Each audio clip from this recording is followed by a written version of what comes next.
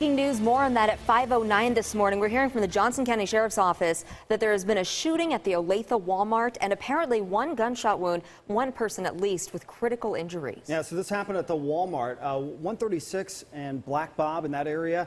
Apparently officers responded after hearing that a man was shot in the chest. He's taken to the hospital. We're attempting to find out what else happened with this. Apparently the shooter and the victim knew each other. But our Sarah Plake is heading there to the scene to gather the latest information, get you the latest on this shooting at the Walmart in Olathe.